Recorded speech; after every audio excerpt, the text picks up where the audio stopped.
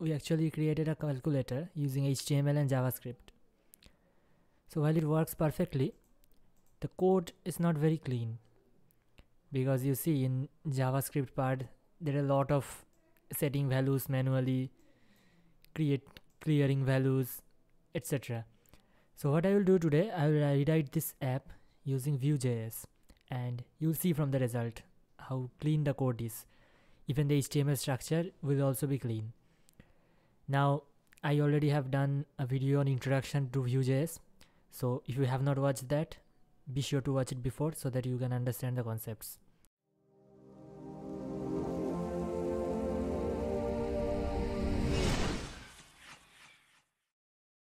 So I will keep the CSS code as it is. I will also keep most of the HTML structure. I will change a little bit when we get to change that. So first we will start by adding Vue.js to our code, and as I did in my previous video, we'll just paste the script tag. This is the script tag for our Vue.js CDN, and as before you can see the result here, it is live. So every time I change something in the code, this will automatically refresh so that you can see it in real time. Now let us start by making a Vue.js app. So the app will be mounted on this div, so which is a class of calculator. So let us start.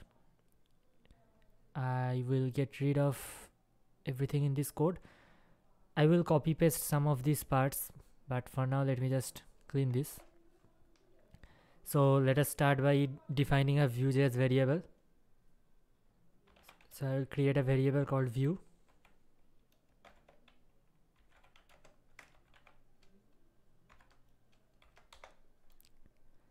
Now I will be mounting it in a div with a class calculator. So in my case, the EL element will be dot calculator, which is this div. Now let us create some data.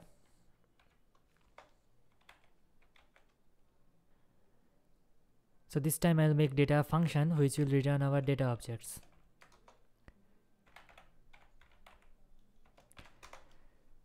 So the first data that I need will be, of course, current input.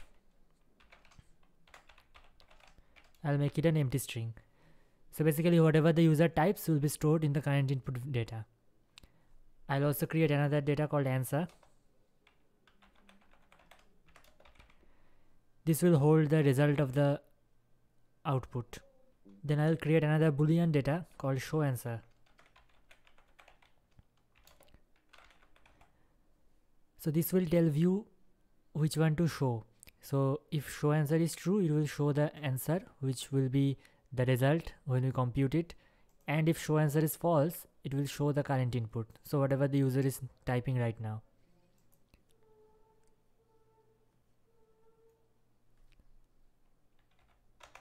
Also we'll need an operation, which will also be an empty string. So these are basically all the data we need for the calculator part. But I want to clean up the HTML, because you see there are a lot of repetition. I mean, for every button only this value and this text is changing. The rest are all same. So there is some repetition. Let us see how we can fix it. So for that we will use the v-for directive in Vue. Again, if you have not watched my previous video on Vue.js, please watch it, where I have showed v-for. So I will just copy this button, I'll paste it on top, and now this structure will be repeated. I will just put a v-for there. So I'll write n in keys. Now this keys must be an array on which this for loop will loop, and for each value in the array it will print out one key. So my key, the order of my keys are 7, 8, 9, 4, 5, 6, 1, 2, 3 and 0. So I'll create a array called keys with that order. So let me create a data. So keys with that order. Now you see we have 10 keys. Of course all of them will print just 7. So let's fix that. So they will actually print n, which is basically the value of them. So as you can see here. And finally we have to change this value also. So this value will also be n. Let us do that. Now if I come back here, you'll notice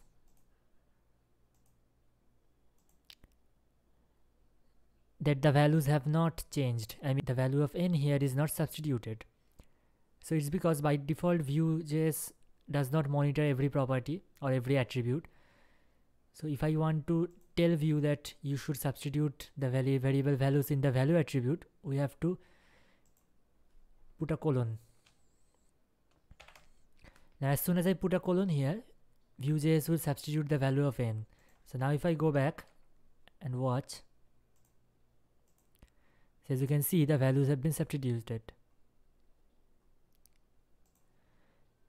Then I can get rid of all of these. The similar technique I will use for these buttons. So I'll create an array called operators, which will hold all the operators.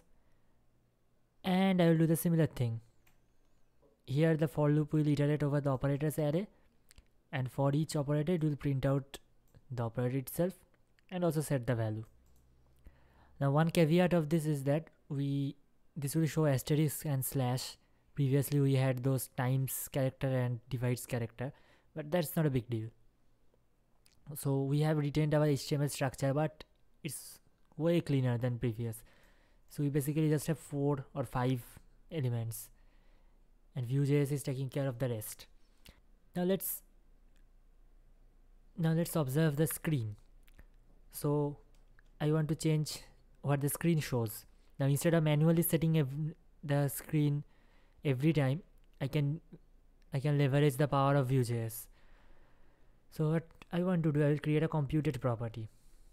So computed properties are basically like pseudo properties. So they are not actual properties or actual data, but instead they depend on one or more data. So what I want to do, I want to create a computed property that depends on both of these, or actually this variable. So if show answer is false, it means I will show current input, and if show answer is true, I will show the answer variable. So I will create a property called display on screen. This should be a function. This function should return the value which should be set. So if show answer is true, we just return answer. If show answer is false, we return current input, but if current input is also empty, which is basically the case when the calculator is loading for the first time, we actually show 0 instead of showing a blank screen. Otherwise we return current input. So now let's connect this screen to the display on screen property. So this is basically, you can use it like any normal data. So even though this is a function, you can actually use it like a normal variable, a normal data variable. So I will just first make the value of Vue property by setting a colon, and then I will set the value to this display on screen property. So you can see it shows 0 because currently show answer is false. So it will return current input, but since current input is also empty, it shows a 0. Now let's do the main part, which is handling the event clicks. So for each number class, I will add a click listener. So add click, and then name of the function. So I'll call it handle number as before.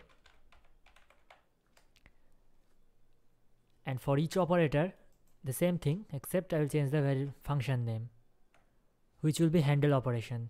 Now let us write those functions.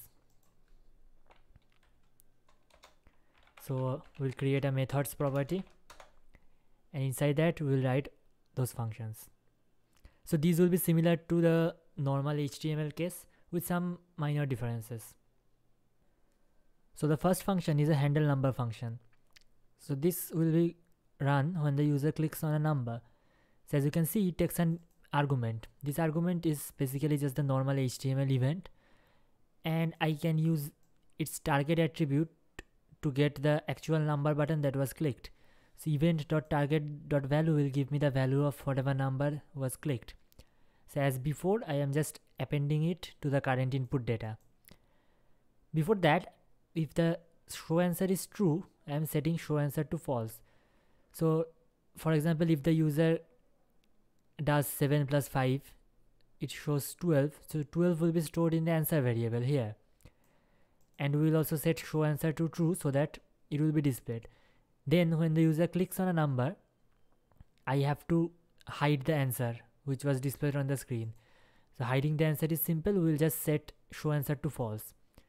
Now if you remember, this computed property depended on show answer variable. So as soon as I set it to false, this will automatically calculate the new value and will display, which will be basically just whatever the current input holds. And now let us write the handle operation function. So the handle operation function is almost similar as before. So first we are just setting the current operator inside the operation variable. So basically same event.target.value. Then finally I am moving the current input to the operand 1 variable, which I have forgotten to include. Let us write that. So as before, this will store the first number.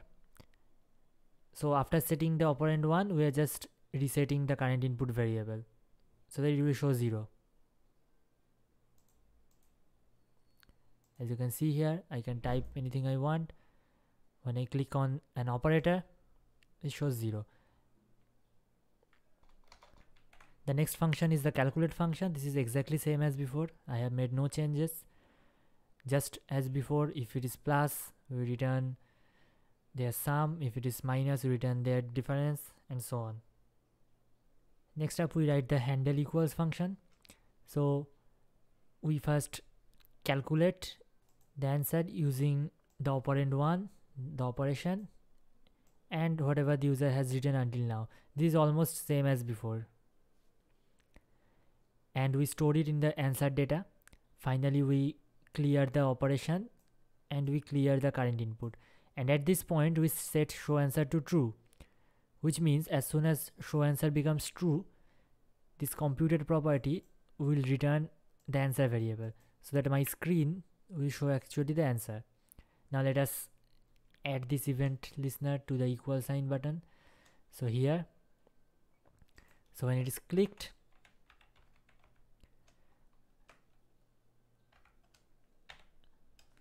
I will add to handle equals. So this should actually be this dot calculate, because this calculate function is defined inside the methods array.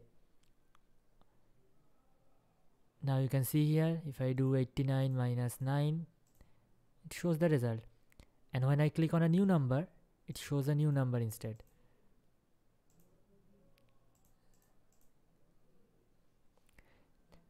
Now let us write, so the calculate is almost complete. Now let us write the remaining two things, which is the decimal and clear. So basically decimal also does nothing but append its own value to the current input. So I can actually use this handle number here also. Oops. And it will work just the same.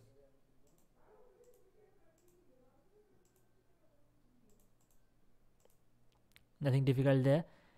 And finally, for the clear, let us write another function or another method. So the clear is also similar to before. So we are just clearing everything, and we are also setting show answer to false.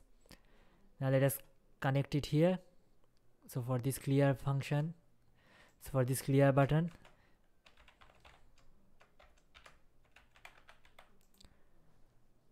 and we are done.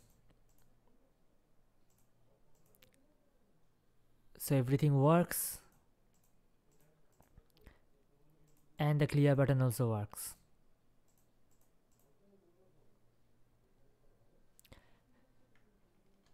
So now as you can see here, the HTML code is much cleaner.